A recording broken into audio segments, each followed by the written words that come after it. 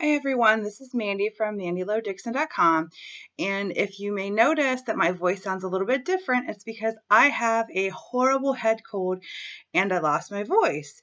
So, pardon me, I'll be clearing my voice throughout this whole video, but I thought what a brilliant time to show you how you can use tapping for when you have a head cold, when you're feeling under the weather, whatever's going on in your life.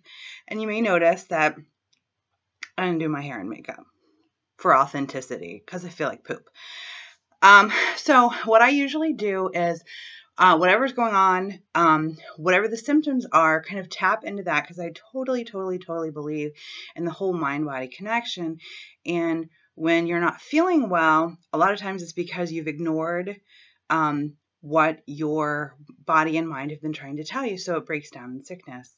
And I had a very dear friend and colleague of mine, when I told him that I lost my voice, he said, "What are you afraid to say?" And I said, "Nothing. Like, if you know me, I say everything." And if you talk to any of my inner circle clients, they will tell you, like, I shoot straight from the hip. Like, if I'm thinking it, I say it to a fault. But when I started tapping, that's when I realized that there were some things that I was not saying. There are some things that I needed to say that I was holding back. And somebody that as brazen as I am, there was actually some things that I was holding back. So what I like to do for tapping for a head cold, or if you lost your voice, kind of get into your body, feet flat on the floor, and I just go straight tapping through the points. What am I afraid to say?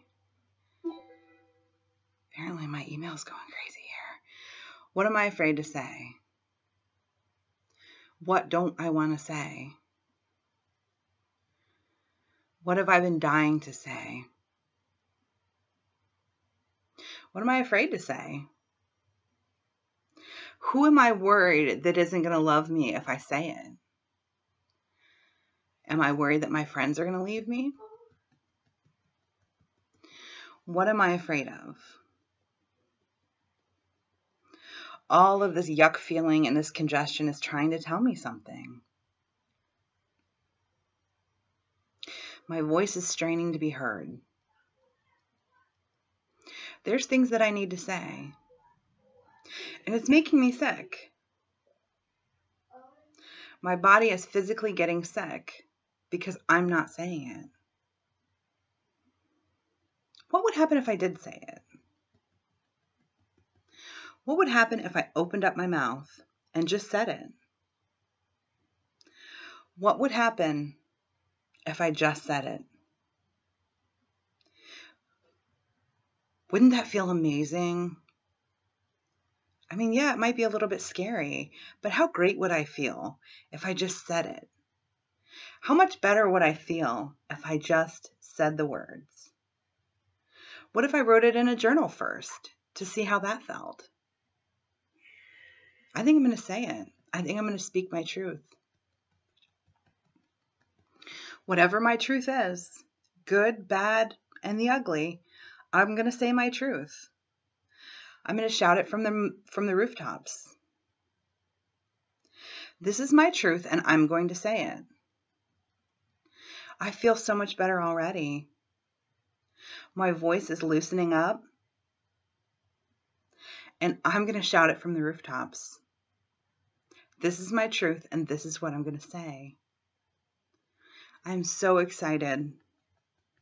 I'm so excited that I'm actually tuning into my body and tuning into my voice. I can actually hear my vocal cords relaxing. I can actually feel my body loosening up. I can feel the tension in my throat and my fifth chakra loosening up. I'm so excited. I can do this. The world needs my voice. The world needs what I have to say. And I can't wait to say it. I'm so excited. I'm going to change lives when I say it. So I'm going to say it. I'm going to change my life. it feels so good to get out there and have a voice and talk. All right, now take a deep breath. And you may notice that my voice has gotten a little bit better. And what I've been doing is, my voice was completely gone 2 or 3 days ago. I've been tapping when I think about it. I have 3 kids. I'm a busy mom, busy business owner. So I'm very, very busy. So, I mean, some people say that you should tap, 3 to 4 times a day. I say tap when you can. If you can remember to do it once or twice a day, do it, love it, be the change, say what you want to say. Like the song says, I want to see you be brave. So say what you need to say and feel better. Lots of fluids. Bye.